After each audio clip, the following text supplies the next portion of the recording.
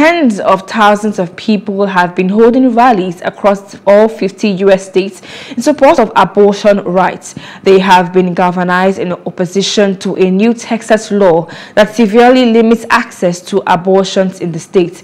Pro-choice supporters across the country fear that constitutional rights may be rolled back. In the coming months, the Supreme Court is set to hear a case that overturned Roe v. Wade, the 1973 decision that legalized abortion nationwide.